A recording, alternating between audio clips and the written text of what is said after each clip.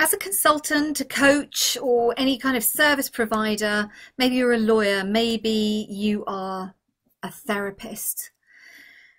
Are you selling your time for money? How are you actually managing your time? In this video, I want to give you some tips, some very straightforward tips about how to better manage your time and to shift the mindset that you are potentially in about, like I said, selling your time for money.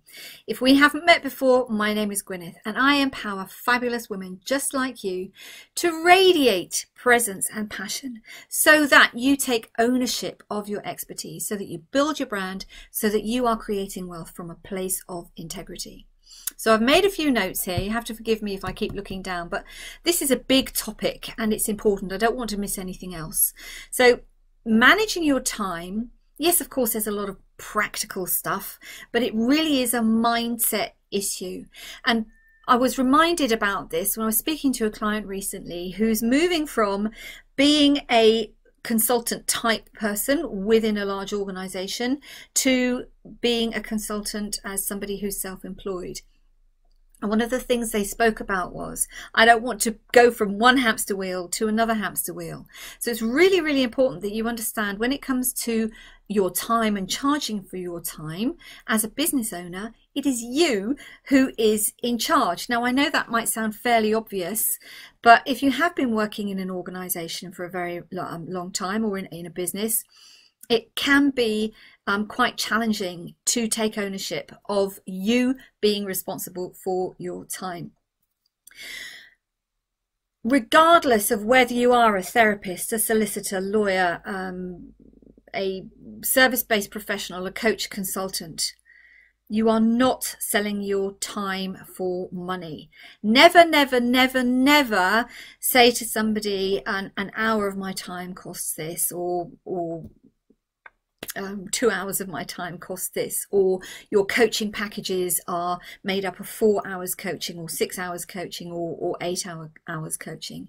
That's not what you are selling. You are at some level selling some sort of a transformation. You are helping those that you work with to feel differently about themselves. You are selling outcomes. So get away from, people who say, how much do you charge an hour? Well, in between times, I don't even do that anymore. I say, that's not what we talk about. We have packages. There are different packages that you can choose that include a specific amount of time, but we don't ever talk about selling hours for money. You are selling outcomes, not time. The second thing that you can do that I found very, very useful is to, when somebody wants to talk to you, provide them with a very short document, a few questions. You will know the questions that you need to ask because they will be potentially questions that you ask people time and again when they come to you. What do you expect to get out of our time together? What specific type of help are you looking for? If we were to work together, how would that look for you? Very, very basic, maybe 4 or 5 questions. Get them to respond to a very brief questionnaire and assessment, because I can promise you something, you will get rid of the time wasters immediately. Those people who say, can I just pick your brains? Before we do that, before we have a conversation, I'd like to know a little bit more. But don't have a conversation with them because, again, you're giving away your time, potentially your expertise. If they're serious about wanting to work with you, if they're serious about valuing your time and to help you value your time, give them a small assessment. Now, that can be very easily done if you are using, for example, an online calendar such as Acuity, which allows you to, when somebody books a call, they have to fill out these questions. If they don't fill out the questions, their appointment isn't confirmed. So I know that sounds a little bit, a roundabout, but even if you're just sending an email to somebody to say, yep, sure, absolutely, love to talk, but I'd like to just know a little bit more about what you want before we have that conversation. That will also help you to manage your mindset and manage your time around your business much more efficiently. Now, I've mentioned a little bit the may I just have pick your brains conversations. As somebody who worked in international organizations for more than 20 years, almost 25 years, and from being a child, someone who always wanted to help others, make the world a better place, I found it very difficult as well in the beginning, saying no to people. Oh, could we just have a cup of coffee? How would you do this? How would you do that?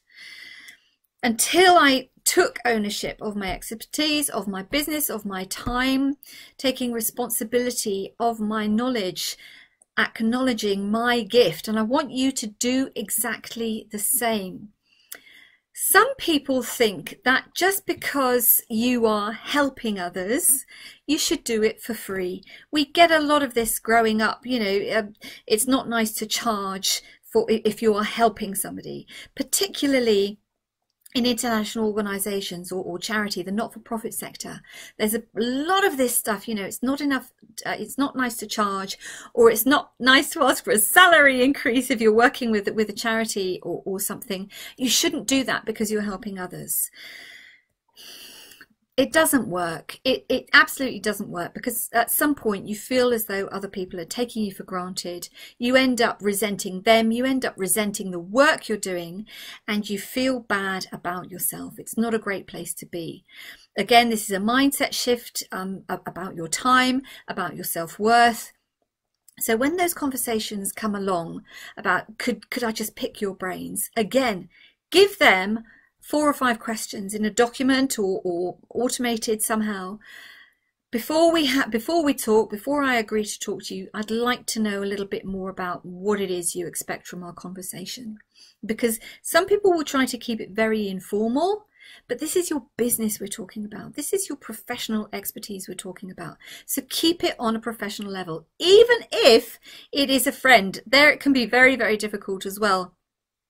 But just because they're their friend doesn't give them the right to pick your brains and then go off and use all the knowledge that potentially, you know, it's also unfair to the people who are paying for your expertise.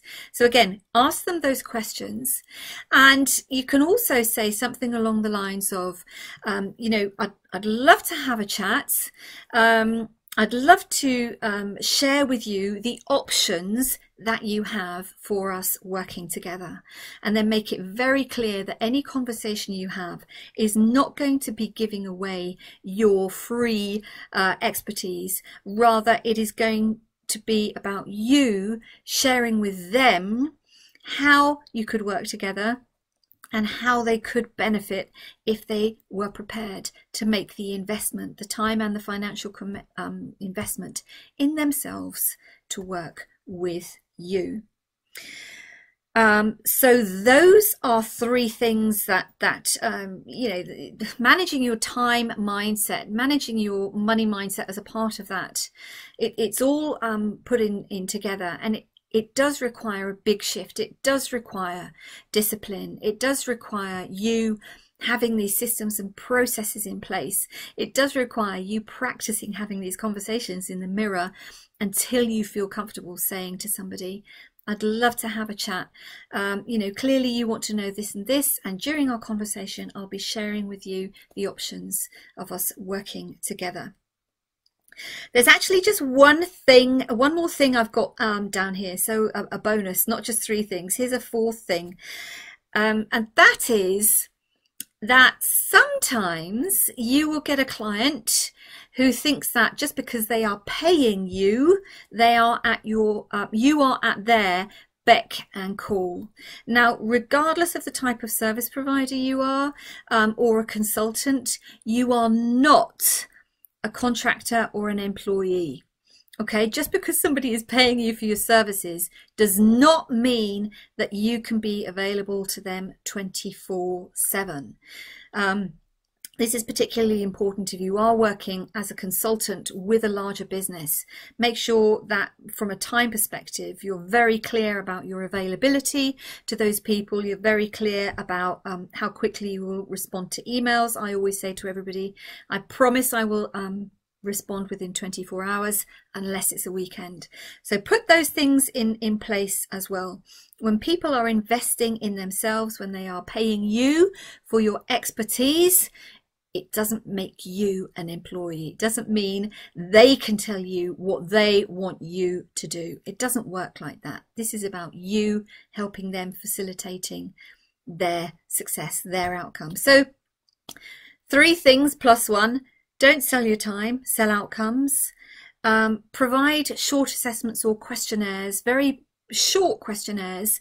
If somebody says, can we have a chat, to just basically weed out the time wasters, because if then they send the questionnaire back to you, you can decide yes or no, and stay right away from those people who just want to pick your brains.